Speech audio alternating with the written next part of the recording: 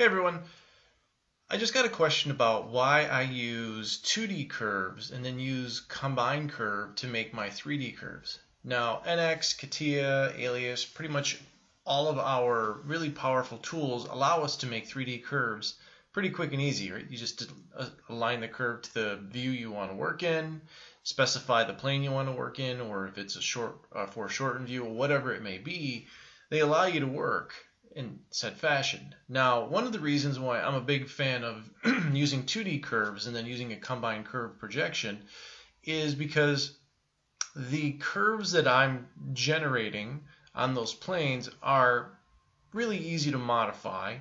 And secondly is any secondary shape that you need to base off of your primary shape becomes much easier. So in this case, you can see here I have a curve.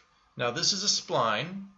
This spline, let me double click on it, you can see it's relatively clean, simple, sits on this plane, my XY plane. Now I do an offset curve, and then I take that offset curve and I make my combined curve projection. And what this is doing for me is it's creating a relationship from this bottom outside edge to this top edge. So this relationship that I have, because this is just simply an offset curve. If I look at this, this is offset in whatever distance I need, and then I drive a combined curve projection. You can see there's the offset curve and my center curve to get this shape. So this shape and this shape have a relationship. Now this allows me to make sure that I don't have any odd looking surfaces. Once I clean up this curve and I get it looking really nice, typically there is going to be a relationship to what the next curve on that project is going to look like. So in this case, it's just simply an offset curve. Now, if I double click on this, I can change this from constant to linear as far as law type, and I can drag this out a little bit. Now you can see I still have a relationship between this shape and this shape, but I'm creating more acceleration at the top. So if I go back into my offset curve, and let's make this a bit bigger, that is now very modifiable, very easy to visually see what's going on with all of my shapes. And again, because of what I've done, this has a relationship back to this curve. If I go back into, we got my analysis, and I'm going to pick this curve, and what I want to do is turn on my curve analysis.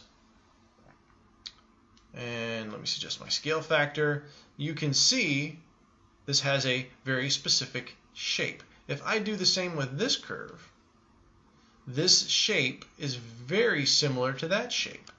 Because remember, I did a offset curve, and the law value from one end to the other is different. So one end is, I forget what it is, 10, 15. The other end is at 45. So all the system does is it keeps that curve, that basic shape, and it almost sort of twists it to get to the position at this top end. And it maintains a nice relationship to this over at this end. Now, as you look at this, foreshorten it a bit, you can see here, and this is pretty drastic change. So yeah, you're going to see some, you may see a little bit of a odd thing going on with the curve analysis, but you can see for the most part it has a relationship to that outside curve. So if I come in here now and let me shrink this back a little bit, something a bit more reasonable, you can see very clean, very easy to modify, and the relationship of shapes becomes much easier by creating my 2D curves and then doing my various offsets and then generating my 3D curves and my additional surfaces off of those curves. So that's one of the biggest reasons why I like to use curves to frame in my shapes, and then use those curves to frame in the next shape, next shape, next shape. So there's that nice relationship of of that feature, of that shape from the original or that master. Now, if you need a completely different shape or a radically different shape change, then you would obviously have to generate a new curve, a completely different shape. But in most cases, especially let's say this is an armrest, the center arm, this is actually from an armrest, very similar to an armrest that I worked on a little while ago. You want to create nice relationships or something that tapers in, you have your basic shape and something that basically either tapers in or stays parallel or however you want. But for the most part, this is out of an SUV. It's not the most exciting shapes in the world.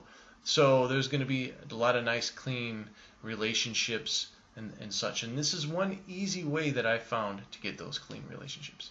Thanks. If you like the video, please like, subscribe to the channel if you haven't already, and share with your friends. Again, thanks.